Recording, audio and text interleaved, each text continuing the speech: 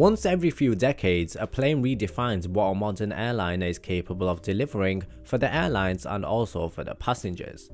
In 1957, Boeing changed the game with its first jet-powered airliner, the 707. In 1969, Boeing turned the airline industry upside down with the introduction of the 747. And in 1994, Boeing did it again with the 777. Now, by the late 1980s, the Boeing company unveiled their proposals for the larger 767, which was dubbed to be the 767X.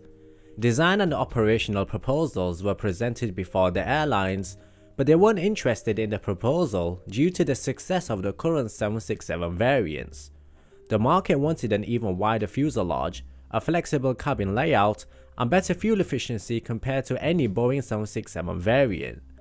Now, preparing for the retirement of the Boeing 727, the company announced in 1978 the 757 narrowbody alongside the 767 to compete against the Airbus A330.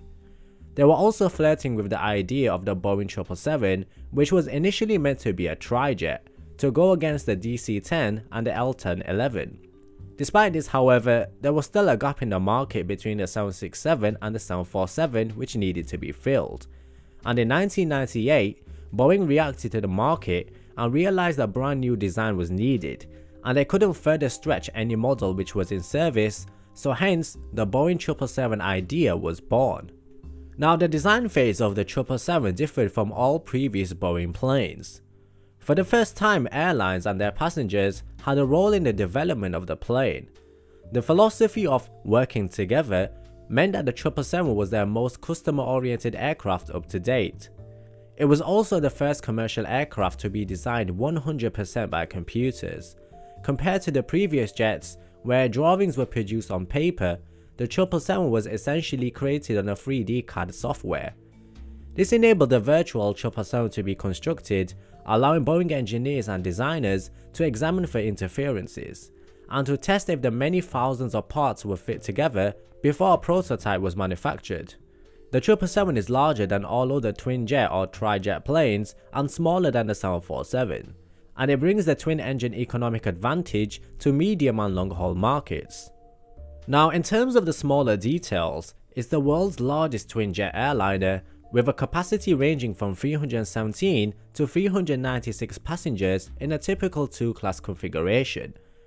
It also has a range of 13,600 kilometers up to 15,800 depending on the variant, meaning that it can technically fly halfway around the world.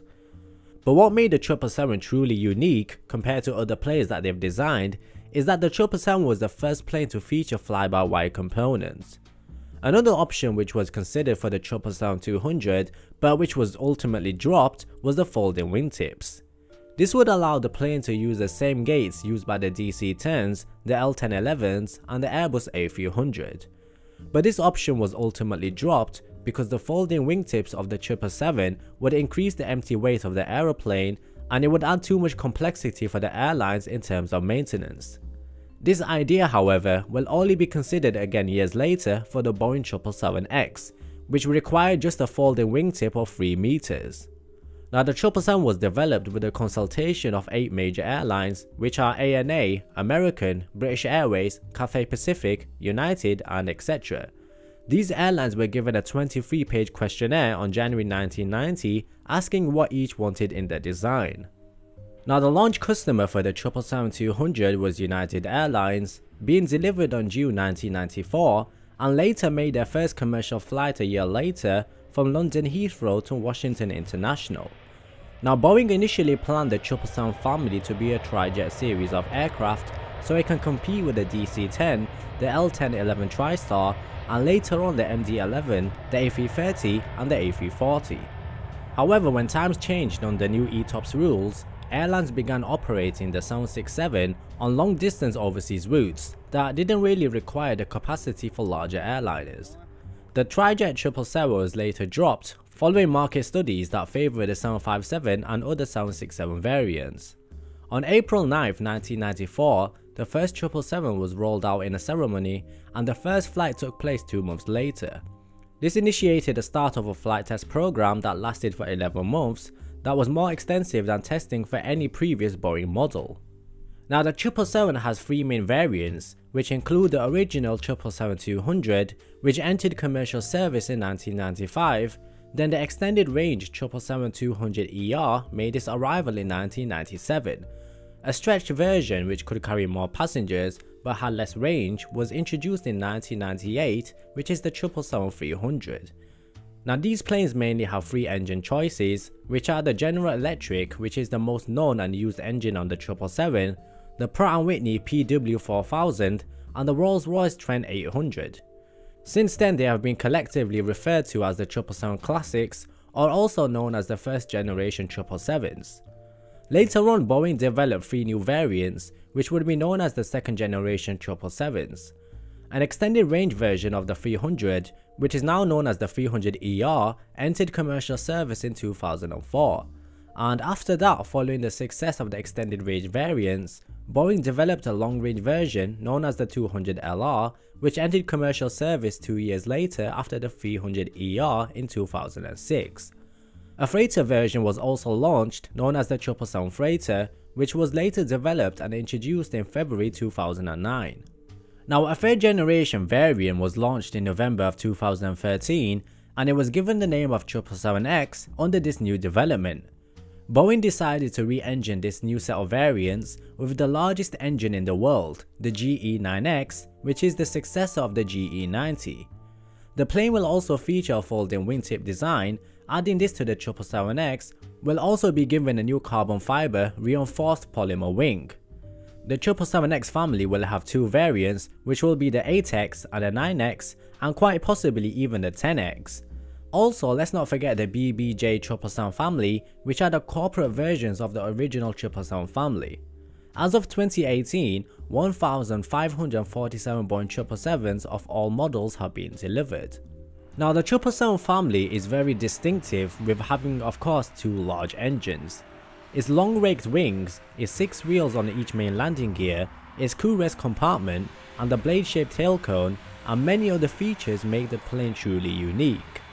The Boeing 777 family is a direct competitor to the Airbus A330 and the new Airbus A350. What will succeed the Boeing 777 family of the first and second generation and also the Boeing 747 will be the third generation 777X series and its main rival, the Airbus A350-1000. The first generation of the 777 is already being slowly retired one by one, and the second generation will also be retired in the near future. The future of the Boeing 777 family is unclear, but we can rest assured as long as it's safe and profitable aircraft, it will be in service for many years to come. Thanks to the new wings, more efficient engines and a lighter structure, the plane is very fuel efficient, and this in turn means lower emissions per passenger seat. Now since the Middle East and Asian airlines need medium and long ranges with fuel efficiency, the 777 is the answer for this demand, since it can fly non-stop from Dubai to Los Angeles, Honolulu and Auckland for example. There are many other models that can fly these distances, but airlines need payload capacity between 300 and 360 passengers, since this is the average capacity of these kind of routes. With flying full capacity and with two twin engines, the 777 is the most efficient model for these kind of routes. There's no doubt about it that the Boeing 777 deserves its worldwide success. Credit should also be given to the executives at Boeing on their great strategy to focus on the Middle East and also Asia, with the model being the most suitable answers for their demands.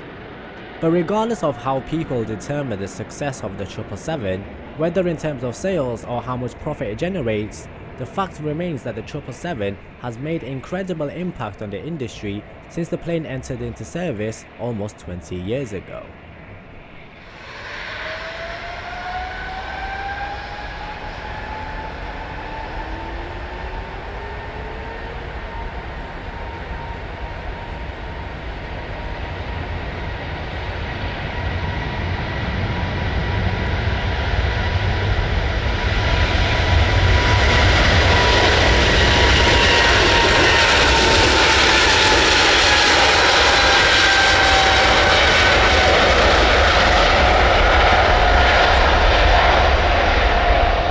Thank you so much for watching this Boeing History Timeline video.